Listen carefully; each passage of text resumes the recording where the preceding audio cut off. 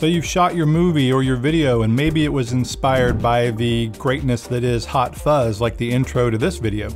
But now it's time to take that footage and make it look great in post. And if you're shooting with log, FiLMiC Pro log or moment log or any kind of log for that matter, then you're probably using LUTs. You may not realize that you can control the intensity of the LUTs you're using though. So now in part 2 of this video, we're going to look at doing this in Davinci Resolve and LumaFusion. Okay, I'm in Davinci Resolve, and Davinci Resolve has become pretty popular. There's a free version of this software, and it's really powerful, so I'm not doing a full tutorial here. I'm just going to show you how to control the intensity of a LUT, but this is software that you really might consider checking out. So in Davinci, you use nodes, and I've already added a node that I'm going to apply my LUT to, and I've already installed the LUTs. So now the LUT's on there.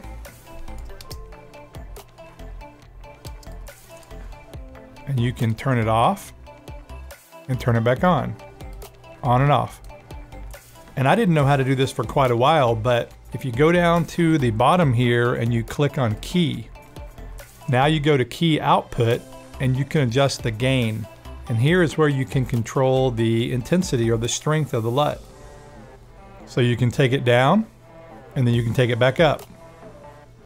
Now again, unlike in Premiere, Premiere is unique because you can add more intensity to it and it actually adds more of the LUT. In Final Cut and then in Resolve, I'm not able to add more of the LUT without making a duplicate and putting it on. But that's not really necessary anyway because you can just do that through color grading. But again, being able to control the intensity of the LUT is a really great feature.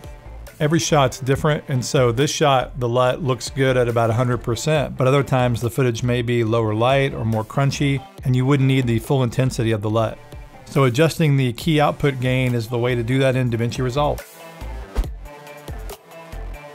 Okay, now I'm in LumaFusion, and this is a popular mobile editing platform. If you're used to desktop stuff, you may not have ever tried LumaFusion, but this is an iOS only, but it's a great app for using on your iPad or your iPhone, especially if you have an iPad Pro, by the way. But I've got the same clip in here, and it kind of works the same as the other ones, only here you have just a little bit different controls. So I'll go into Edit, and then it comes up with a new window, and you've got color presets here, but then at the top you've got this LUT icon. You hit the LUTs, and you've got some LUTs. I've already got some LUTs in here. I'm going to use one of our LUTs. It's just, again, it's a Rec 709 utility type LUT. And so just like that, it's applied. And this is a 4K clip playing back in real time with that LUT. And then again here, instead of it being called mix or it being called intensity, it's called blend. And so you can just control the blend of the LUT. All the way down at 0 is full on. And then bring it up to 1 would bring it back to the original look. Again, it just depends on the footage and the LUT you're using, but being able to control that is really nice. So that's how you control the intensity or the blend of LUTs in LumaFusion. And so just for fun, I'll do a quick color grade here and speed this footage up.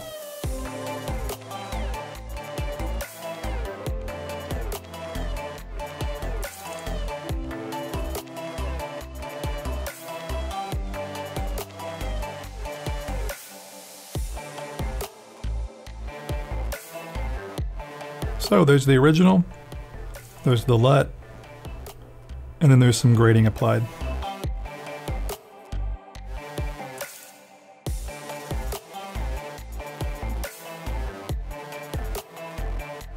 And add a little vignette just to give it a little extra punch.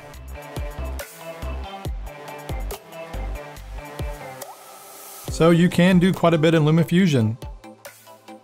But regardless of which app you're using, the ability to control the intensity of the LUT is really important, so always keep that in mind.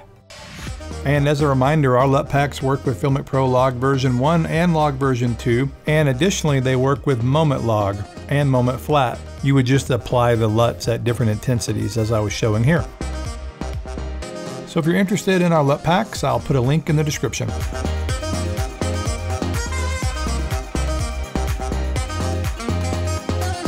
Thanks for watching, guys. This is Blake Calhoun. Please like, subscribe, and I will see you in the next video.